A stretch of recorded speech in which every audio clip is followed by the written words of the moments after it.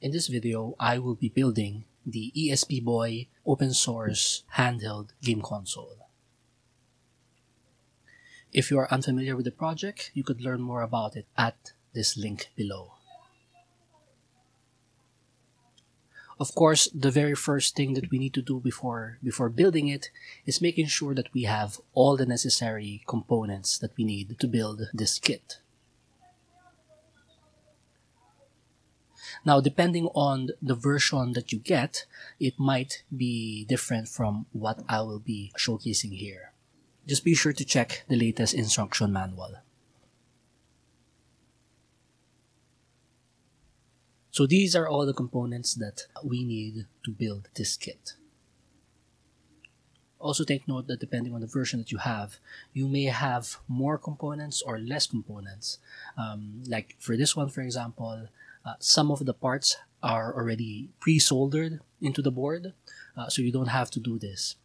For example, these buttons come pre-soldered, but the instruction manual that I was following said that I have to solder them myself. So the first step that we need to do is to modify our charging module. The charging module should work as is, but if we want to prolong the life of our battery, we need to change the R3 resistor.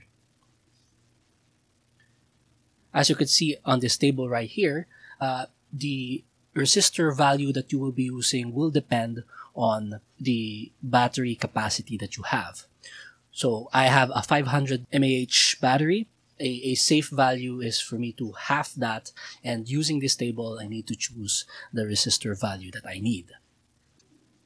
Take note that the resistor that is included in the kit may be a bit larger than the space allotted for the R3 resistor. So just work around that. You could figure it out.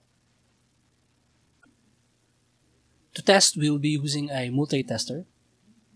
And we just need to see if the output pins, as well as the B plus and B minus, and the out plus and out minus are showing the correct results, which should be around 5 volts. If you receive any weird values, then you might want to double check your connections. So the next step is for us to install our speaker. This is where you need to connect the speaker. And with this particular speaker, we may need to alter it a bit. So what we need to do is we need to dislodge this part of the pin so that we could extend it just like this.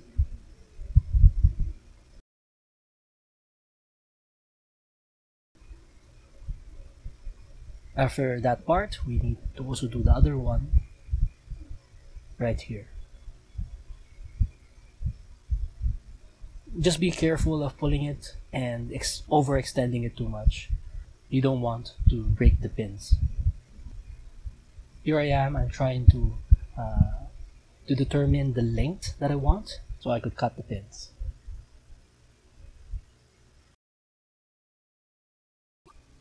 So the next step is to just solder it to the pads.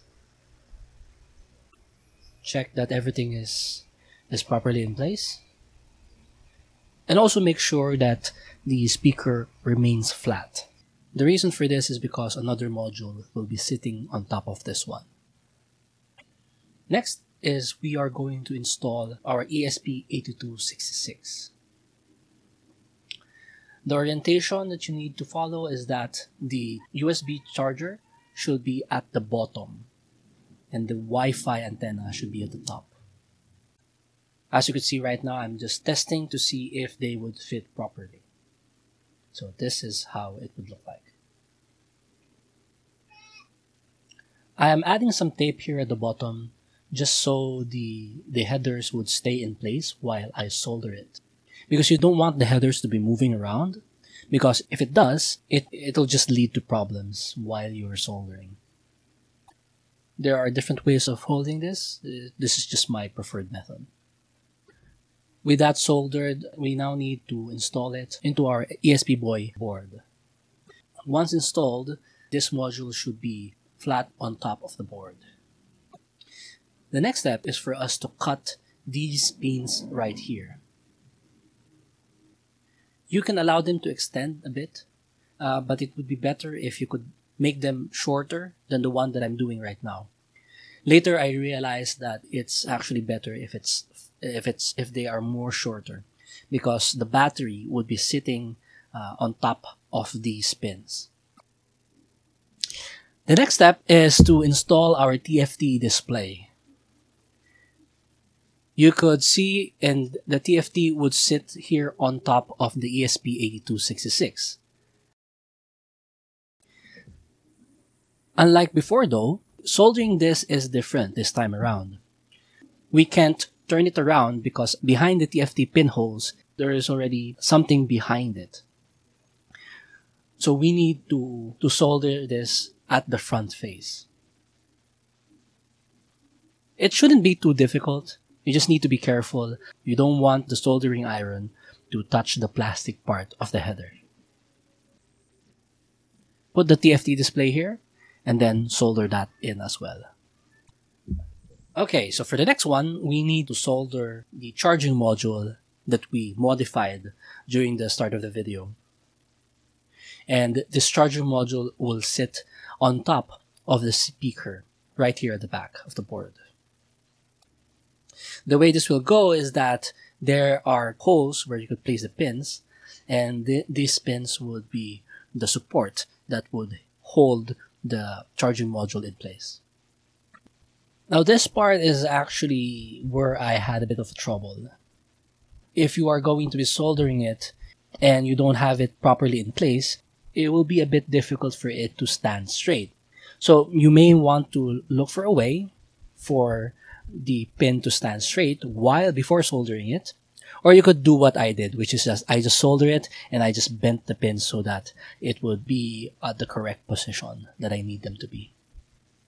When putting on the charging module, make sure that you have some spacing between the charging module and the speaker below. I felt that this was important because, well, the speaker would be vibrating and we don't want the charging module to be vibrating as well. Once that you have the height that you need, solder the charging module and then cut the pins to length. Now we are at the last part.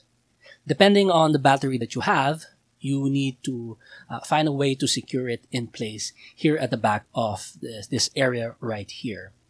As you could see, the battery that I have is a bit longer, so it doesn't really fit into the position. You could get a smaller battery, or another solution is that when you are installing the charging module, you could maybe bend it a bit so that it would move farther down. This is to give space to the battery. Now, as you could see, I am trying to figure out how long the wires should be so that they would reach the battery pins of the charging module. I secured the battery at the back with some Scotch tape for now. I'll be fixing this later on. I just wanted to see if the unit is working.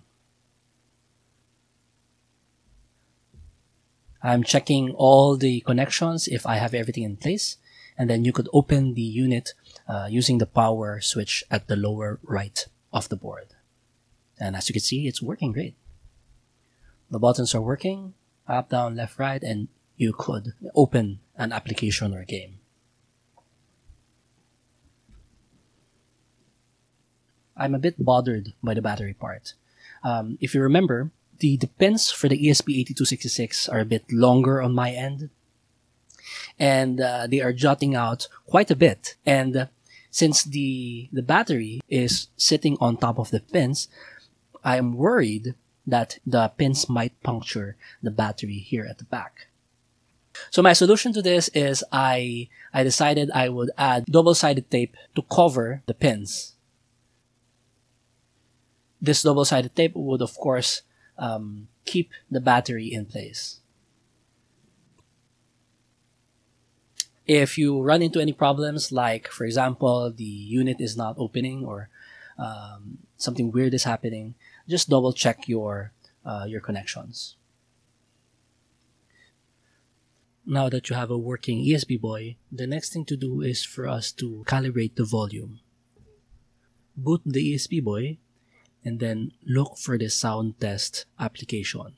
Music will play here, and you could adjust the volume of the system using the variable resistor at the back.